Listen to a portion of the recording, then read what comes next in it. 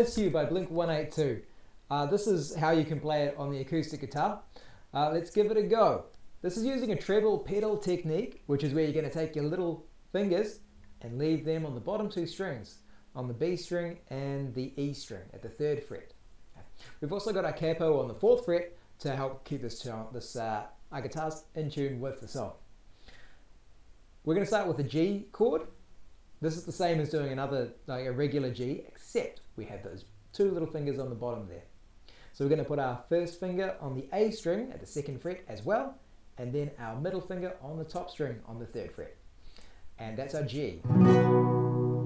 Next up in the verse, we're going to shift to a G/F sharp.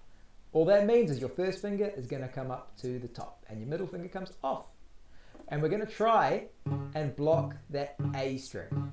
All that means is that your first finger, instead of being really up and clean and clear, you want to have it just a little lower so that it blocks the string. Because when you strum, you won't hear that string at all. Then we've got E minor 7. You can do it two ways. You can just use one finger, like that, on the A string on the 2nd fret. Or you can put your middle finger underneath it as well. They're very, very similar, so it's whatever you feel like. After that, you go back to your G/F sharp. And that's the verse. So we've got G/F sharp, and E minor 7, and G/F sharp again. In terms of how I'm strumming it, I'm hitting the top string first. Then I've got like some strumming in there. It doesn't have to be really precise or specific, but if you want something specific, I'm going down, down, up, down, up, down, down, down, up. Okay? Or you could just do whatever and it'll probably sound fine. Like, check this out. Okay, that's a little bit busy, but if I do this.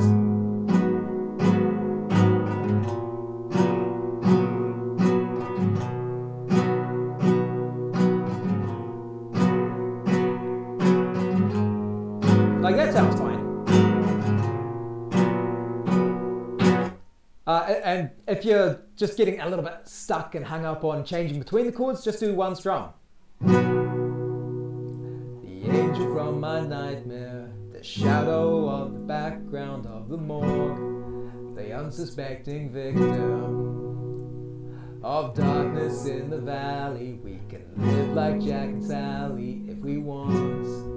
That works just fine. It's like we're doing one of those classy, real stripped back kind of soulful versions of it. Or whatever they say those things are. Right, cool. After that, then we'll go into the chorus, right? There's only two parts to it. There's that verse, and then there's the chorus movement. There are a few more chords in here, but we're still keeping those little fingers down on the bottom, on the 3rd fret, for both those bottom two strings. Then, we've got our G. That's the first one. And then you're going to shift into an A7 sus4, which is long, but it's only one finger, or one extra finger. The first finger goes on the D string on the 2nd fret, and that's it. Right? There's your A7 sus4. Then you're going to E minor 7, which is the same as what you were doing in the verse. So one finger on the A string 2nd fret. And then we've got our D sus4, which is our first finger going down to the G string on the 2nd fret. And then we have a C add 9, which is our first finger going to the D2, and then our middle finger coming up to A3. Let's go through that again. So we've got our G with our first two fingers up the top, an A7 with our first finger going down a string, an E minor 7 where the first finger is going to go up, D sus4 where the first finger is going to go down to the G string, and then C add 9 where our first finger comes up and our middle finger comes back to life on the A string at the 3rd fret. I'm going to put this guitar right up to the camera. Look real close at this because this is not as hard as it may seem. Our G, our A7, our E minor 7, and our D sus4. And then our C add 9 at the end. So we've got G, A7, E minor 7, D sus4, and to C add 9. And again, if you're just getting started on moving through those types of chords, do one strum. Make it easy. Make it easy so you can do it all without too much stress. And we'll get, don't waste your time on me, you're already the voice inside my head. Don't waste your time on me, you're already the voice inside my head. Just like that. If you want to strum for the chorus, start with the 1, right? And then you move on to 2 maybe for the G and the A7. And the E minor 7. And the D sus4. And then give C 8 strums.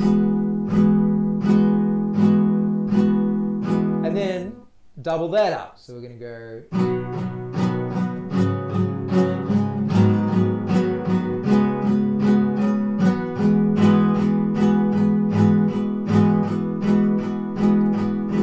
And then when that feels easy, try putting in all the ups as well. And eventually you'll get to this point where you can't possibly fit any more in. You get.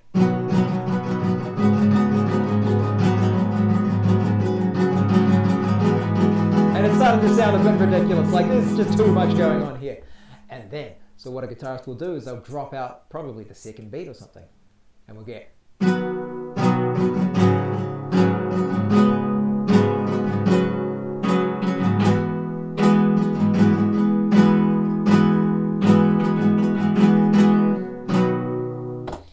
So there's some, like, you know, you've got a lot of room in the strumming in this song to just kind of play with it and make it your own. The only thing that you really need to try and make sure you do is change at the right time. So, right, if you need more time to change, strum less. Make it easy. If that's feeling easy, make it harder. Double up the amount of strums you're doing. If that's easy, go twice as many again until you find that point where everything just falls apart. And then you come back a little bit and make it, you know, more like what you want. Right, well I hope that helps. We've got the song sheet down the bottom as well. That'll just take you to my website and there's the sheet there and it's all free or whatever. You just click on it so you can save a copy and just have it sitting in front of you. Until next time, if you got anything you want, like, just let me know and I'll get to it when I can and try and do this. I mean, this is a song that someone had actually asked for on the comments, so yeah. Anyway. Take it easy, and until later, I'll miss you.